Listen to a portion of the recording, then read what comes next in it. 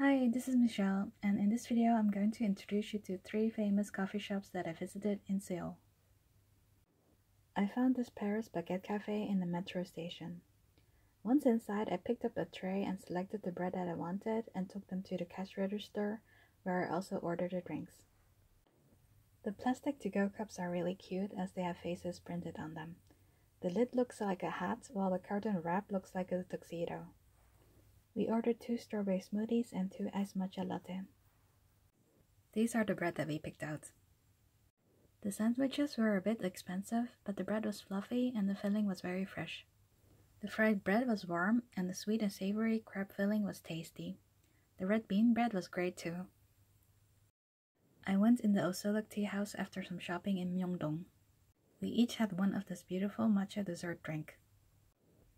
As a small snack, we shared 2 Swiss roll cakes. The last coffee shop we visited was Ediya Coffee. This time we each tried something different. I ordered the mint chocolate chip frappuccino and it was better than I thought.